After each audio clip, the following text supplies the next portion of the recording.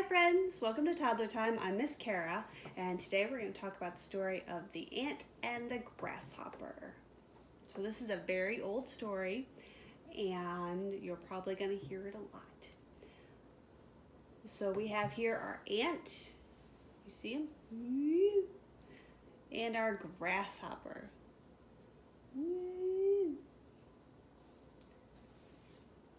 You might have seen ants and grasshoppers out this summer when you were outside. Now that it's fall and it's a little bit colder, we don't see them so much, huh? Yeah. So in this story, the ant and the grasshopper are friends. And all summer long, the grasshopper would lay around in the sunshine and he would play music and he was really enjoying himself. Meanwhile, he watched his friend Ant hurry back and forth with big bags of food to store up for the winter time, because grasshoppers can't go to the grocery store when winter comes. They have to prepare ahead of time. And so Grasshopper says to the ant, "Why are you in such a hurry? Why don't you just enjoy this beautiful weather?" And the ant says to the grasshopper, "If I don't get the food now while the food is good, I won't have anything to eat all winter long." And the grasshopper says, "Okay, you do you, I'm gonna do me. I'm gonna enjoy this beautiful weather." So summer turns to fall, and then fall turns to winter, and Ant is at home with all of their brothers and sisters. Look at all these ants, enjoying the delicious food that they managed to save up over the summer. And they hear a knock at their door. And it's Grasshopper. And Grasshopper says, "Can you let me in? It is so cold. And I am so hungry because I didn't save up any food at all."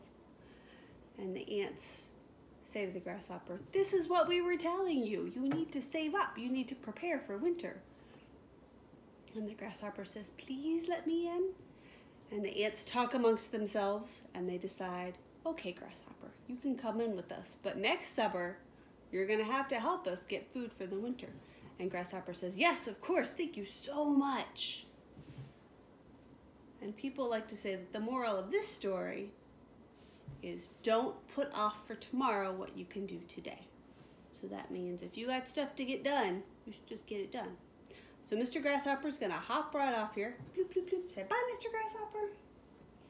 And we've got our little ants here, and I'm gonna move them up the board a little bit because we need them to go in a line.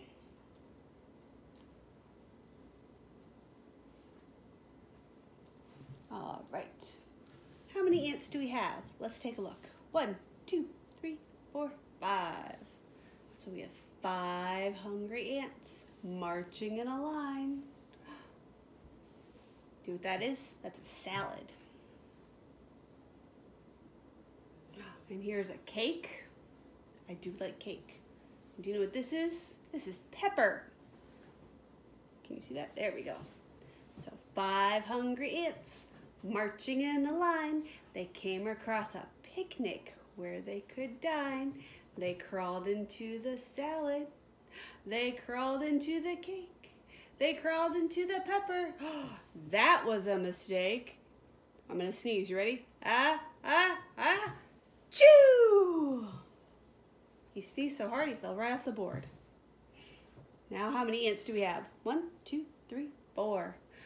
4 hungry ants marching in a line. They came across a picnic where they could dine. They marched into the salad. They marched into the cake. They marched into the pepper. That was a mistake. Choo! Now how many ants do we have? 1, 2, 3. Can you show me 3? 3 hungry ants marching in a line. They came across a picnic where they could dine. They marched into the salad. They marched into the cake. They marched into the pepper. That was a mistake. Are you going to sneeze with me? Ready? We're going to go, choo! Uh-oh. How many ants do we have now?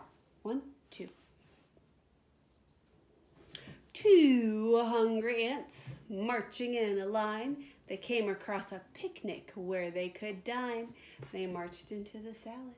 They marched into the cake. They marched into the pepper. That was a mistake. Choo! Well, how many ants do we have now? Just 1. 1 lonely ant marching in a line. He came across a picnic where he could dine. He marched into the salad. He marched into the cake. He marched into the pepper. That was a mistake. Choo! Well, how many ants do we have now? I don't see any ants. We have 0 ants. No ants at all. That's probably the right number of ants for a picnic. Oh my goodness, let's put away our pepper and our cake and our salad, all delicious things. And we're gonna do a scarf song. So can you get out a scarf? If you don't have a scarf, you can use a dish towel or a washcloth or a napkin or a piece of fabric or a scarf that you would wear around your neck. Any one of those things would work for a scarf, for a little scarf song. All right, so we're gonna go side to side. Can you go side to side? Excuse me. All right, side to side, side to side. And then we're gonna go around in a circle. Can you go around in a circle? Can you go around the other way? Oh, good job. And then we're gonna go up and down. All right, so we're gonna go, wind is blowing, wind is blowing. Now circle. All around, all around. Gently, gently blowing, gently, gently blowing. All around, all around. We're gonna do that again. You ready? Wind is blowing, wind is blowing. All around, all around. Gently, gently blowing, gently, gently blowing. All around, all around. Good job. Okay. Put that away, put that away. All right, let's talk about our at-home activity. This is called Things I Like and Things I Dislike. So we're gonna need 2 pieces of paper.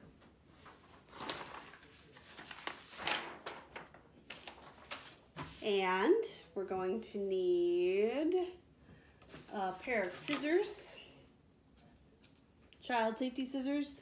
The younger you can get them started on using scissors, the better, because this is one of the top complaints of kindergarten teachers, that children come in and they don't know how to use scissors. So it's fingers on the, so you're gonna make a little fingers on the bottom, thumb on top, and then your thumb does the work. Open up the mouth and go chop, chop, chop. Chop, chop, chop. And it does take a little bit of work to get those muscles going. So we got our paper, we got our scissors, we need our glue stick. And so what we're gonna do here is we're going to use old magazines or catalogs, or I like to use the ads that come in your mailbox on Wednesdays for the grocery stores. And we're gonna have one paper for things I like, and our other paper is gonna be for things that I dislike. And what this is going to do is going to reinforce differences, and it's also gonna help your little ones to communicate their wants and their needs, because it's easy to tell people what you don't like, but we also wanna know what you do like.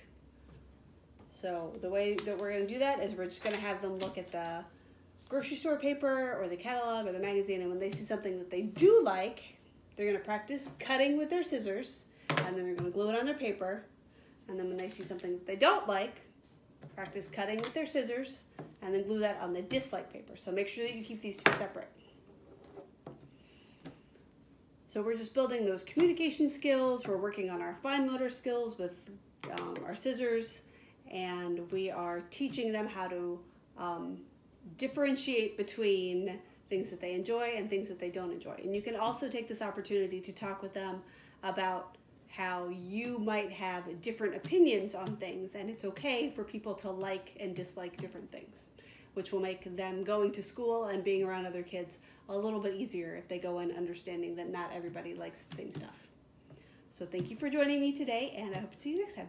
Bye.